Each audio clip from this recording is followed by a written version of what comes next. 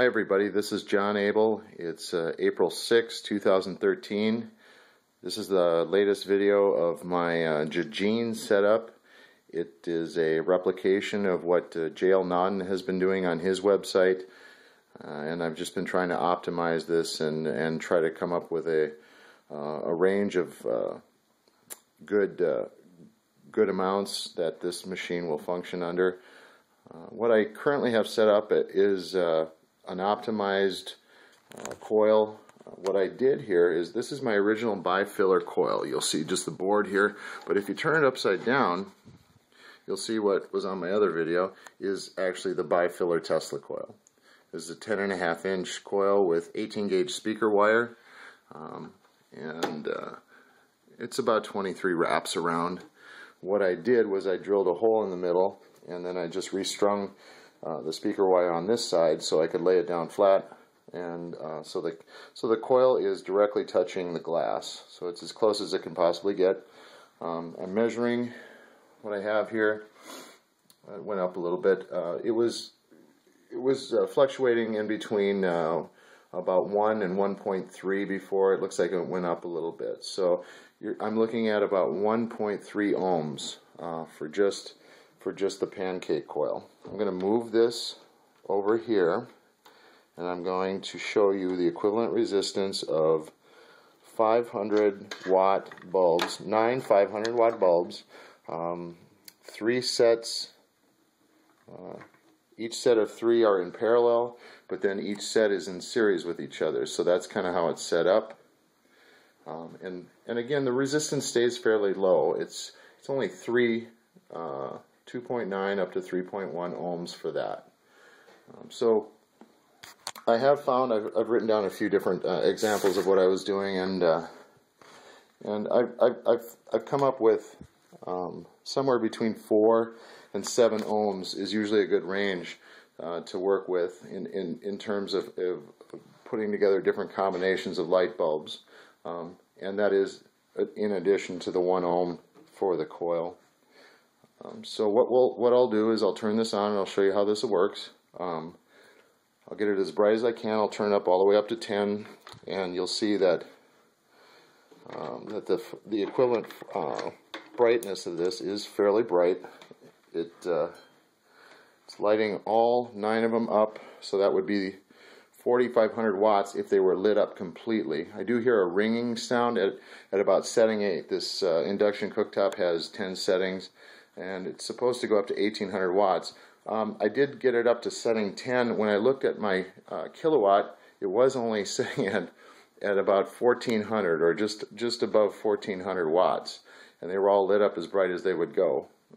So I'm going to try that again just to show you. I'm going to set this camera down for a second. Well, let me hook it up here real quick first.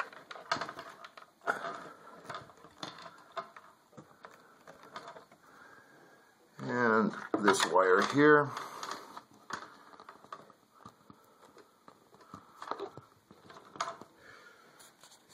And again, you'll see that it's a very simple circuit. There's no diodes in it. There's no power resistors in it, anything like that. It's simply an equivalent resistance of light bulbs tied into the coil sitting on an induction cooktop. And I've been using setting 3 as kind of a control. It's the lowest one I can go without the machine shutting off. I'll go down to 2 sometimes, with the light bulbs only stay on for about 7 seconds, and then it turns off. So these machines act a little bit different depending on what electronics have been put inside of them and what rules that have kind of been set up within the electronics. So you might find different behavior depending on which induction cooktop you buy. So I'm just going to set my camera down here for a second while I turn it on, and then we'll start observing what's going on here. Hold on.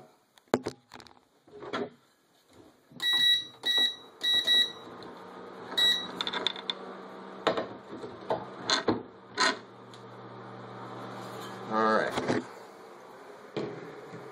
Oh, kind of bright there. But you'll see I'm on setting 3 there. I'm going to try to center this a little bit.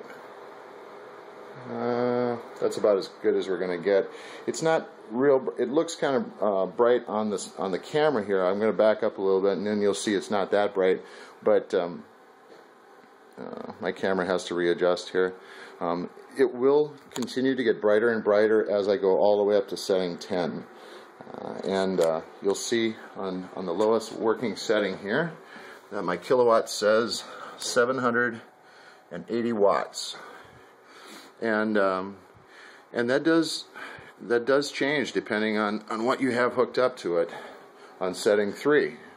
So it is a dynamically changing amount even when the setting stays the same, depending on what your hookup or what your load is. So what we'll do is it will smoke a little bit, but I think we can go up. There's 4. There's 5. It's getting brighter. There's 6. There is 7. 8. I can feel the heat. And there's 9. I start hearing a ringing noise now within the light bulbs, and they are smoking. And there is 10 right there. It's as bright as it can get. I'm going to go back down here. We're going to take a look, and it is at, yes, 1400, bouncing around between 1424, 1422, so about 1420 watts. It'll change a little bit because of the heating and stuff. There's smoke, but touching the coil here is nice and cool. I'm going to start turning it down again because of the smoke. But you'll see as I get down to, that is setting, oh, my camera's not going to work anymore because it's so bright. But now I'm on setting 3 here. You see that? Back down to setting 3. And as I hit setting 2, you'll see it'll only stay on for about 7 seconds. 1001, 1002, 1003, 1004, 1005, 1006, 1007, and then it shuts off. It's almost a given every time. It's the same exact number every time. So there's something inside this machine that shuts it off after 7 seconds. Anyway, I just wanted to show you guys that, and good luck with your own projects. All right, have a nice night.